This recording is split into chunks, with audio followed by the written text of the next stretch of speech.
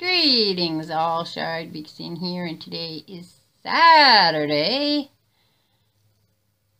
November something, hang on, November 4th, I knew it was Saturday, that's a plus.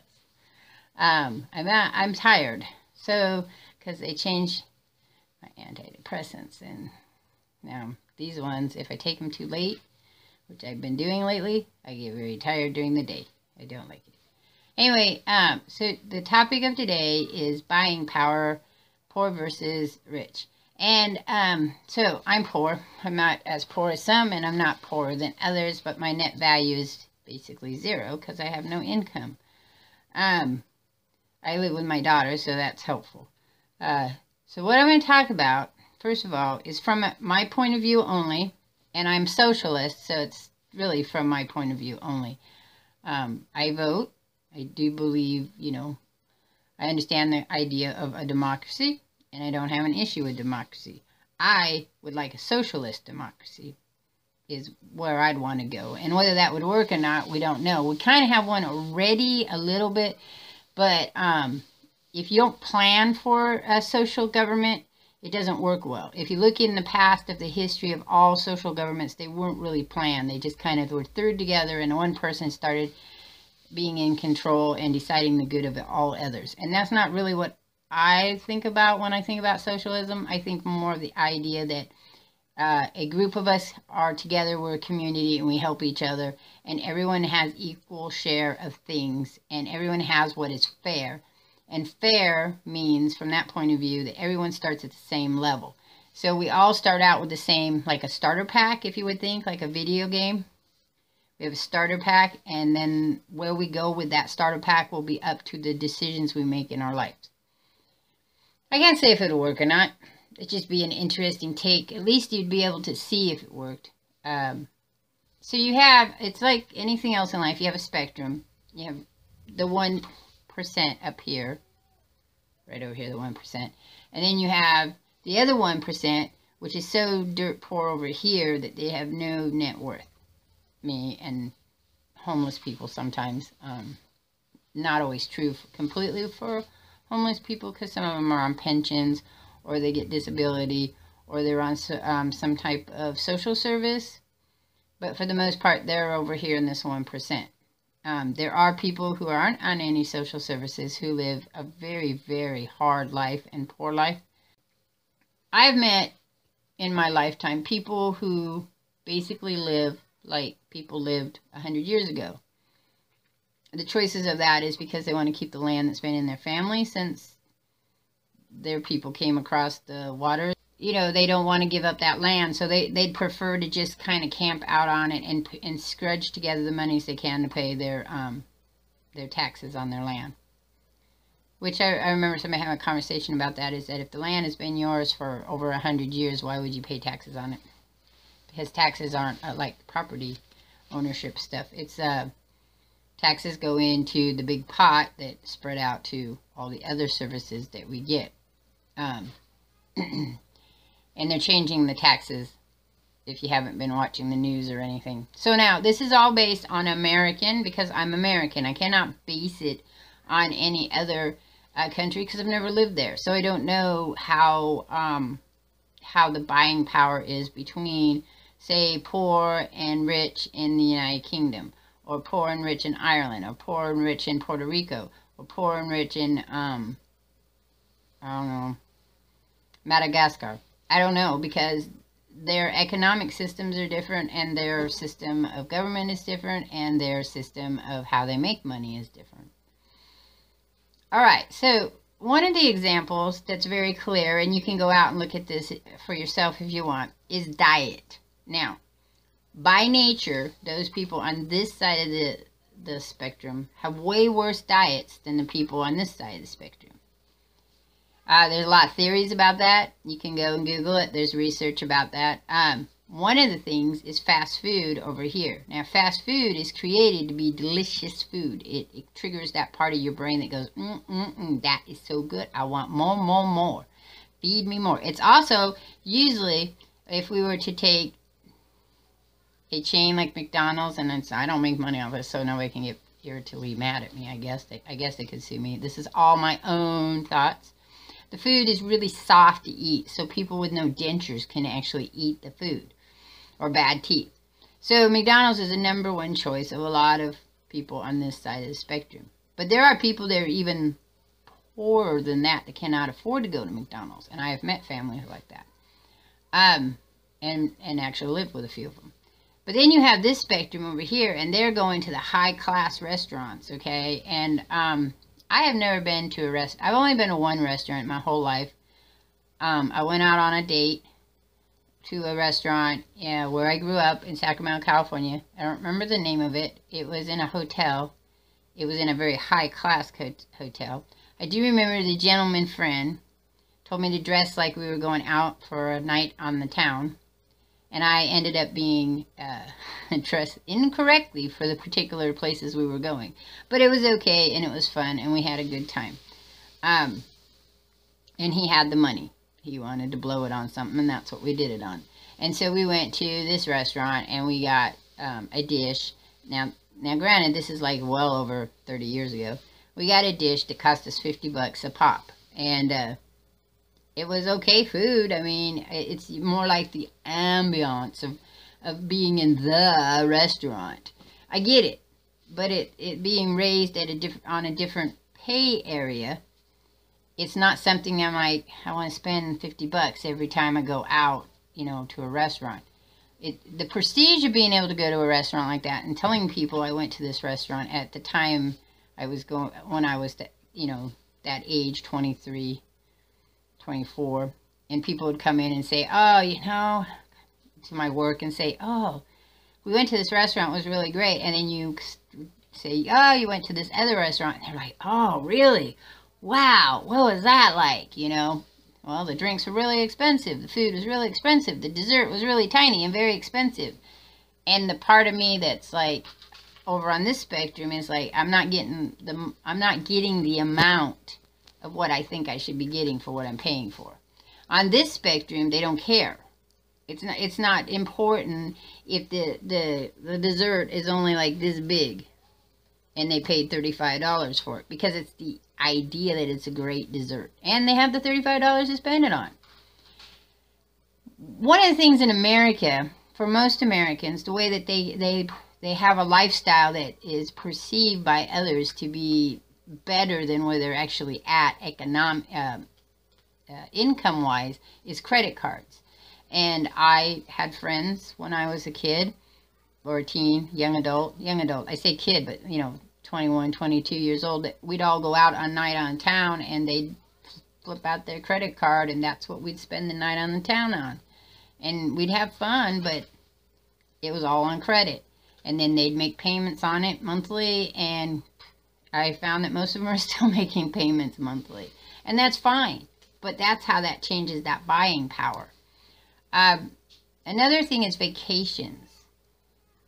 When I said, well, let me go back. So when let me go back. So when I talked about diets, not only is it like fast food or basic meals you cook at home, but up here on that 1% tile, and I know most of us aren't on this side, and more of us are on this side, and in the middle is your ideal middle class, of course, but the middle class kind of fluctuates back and forth across this, so it doesn't have a set place.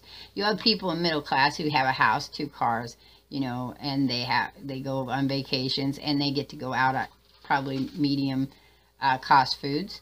And then you'll have people that fluctuate more on this side of the middle class, and they rent, or they don't have a house, because I don't want people to get upset because I say they rent and that indicates you're poor, because that's not true. There are lots and lots of people that are higher up in this area that rent because they don't want the responsibilities of owning a home.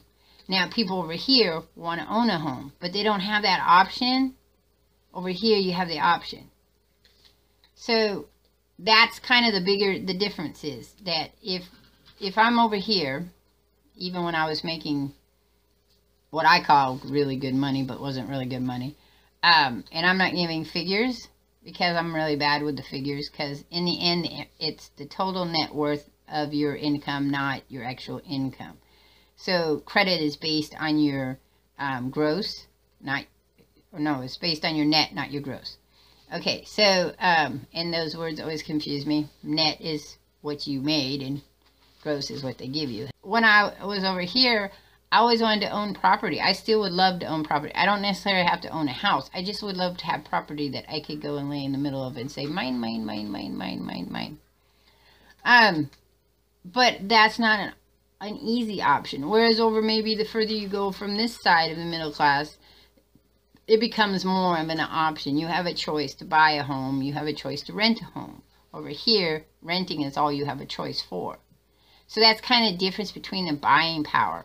Another one is technology. Technology is a real big divider on poor and rich. And it makes the lines a little more blah, blah, blah, blah, because you know people way over here that are doing nothing but spending all their extra money on technology so that they look like they have what everyone over here can get.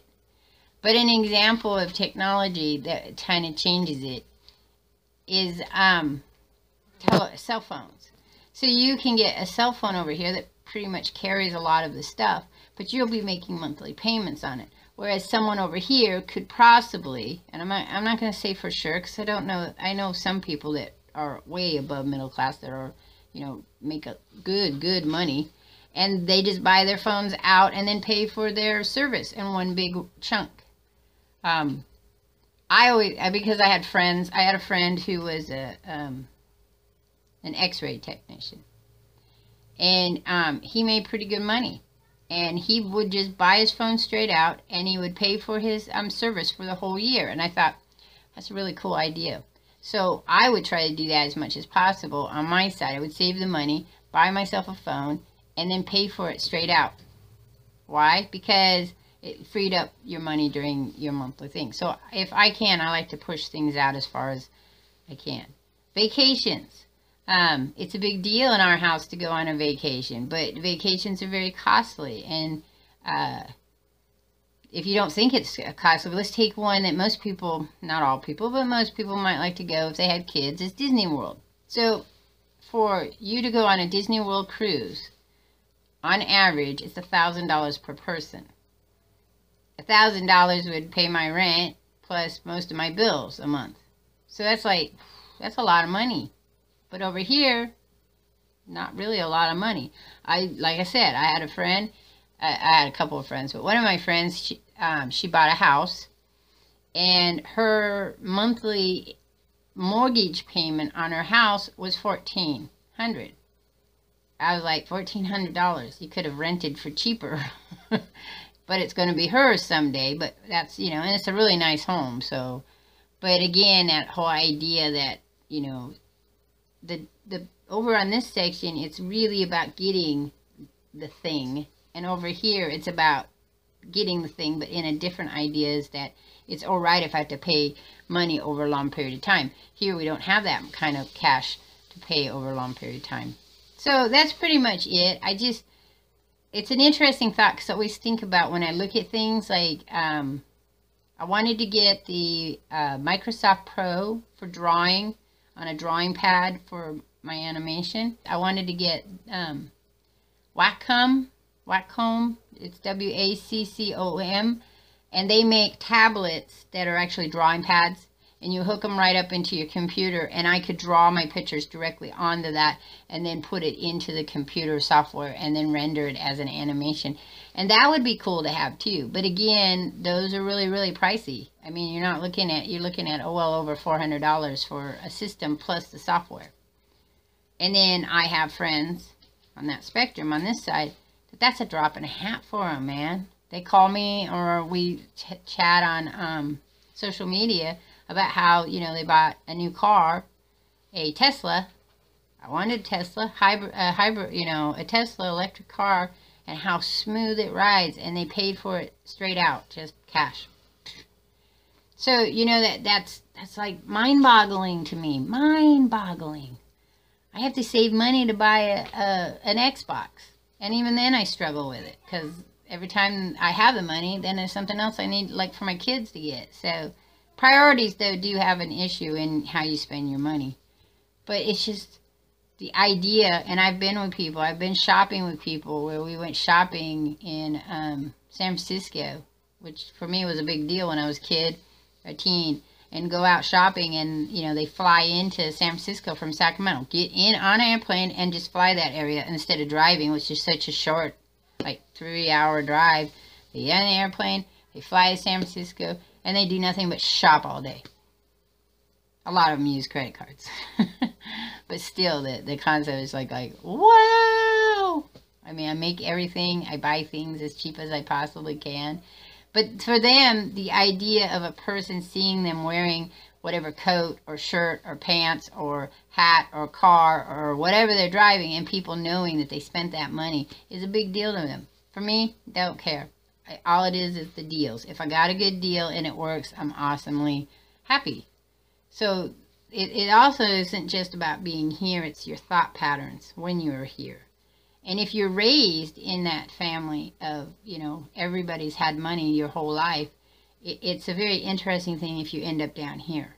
And I've had friends that's happened to too. And there's the severity of their depression made other people angry because they were only upset because they lost their place on this side.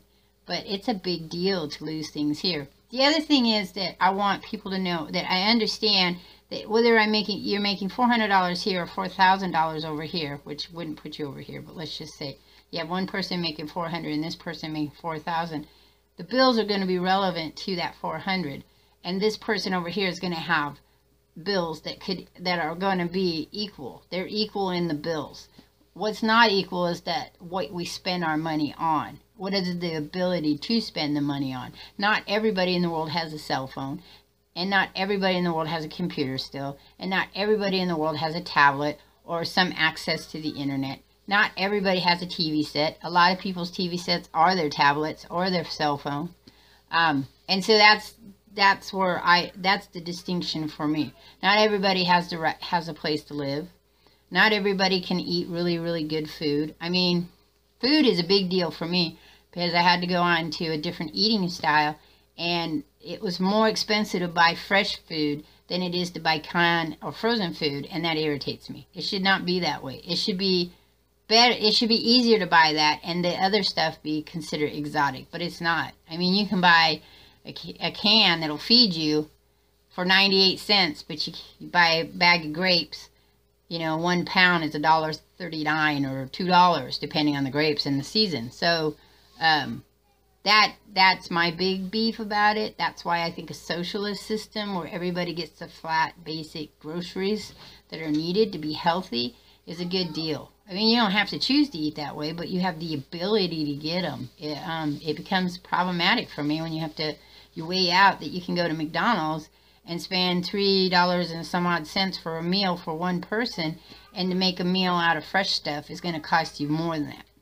So, unless you buy one of each thing, maybe you could possibly make it, but then you have to add the making and everything to it. So, that's why I like fake food. Alright, so that's it. I didn't think it was going to go that long. I'll probably edit it. It's a little rambling like stuff. I'll catch you all on the flip side. Peace. I'm out of here. Have a great, great day.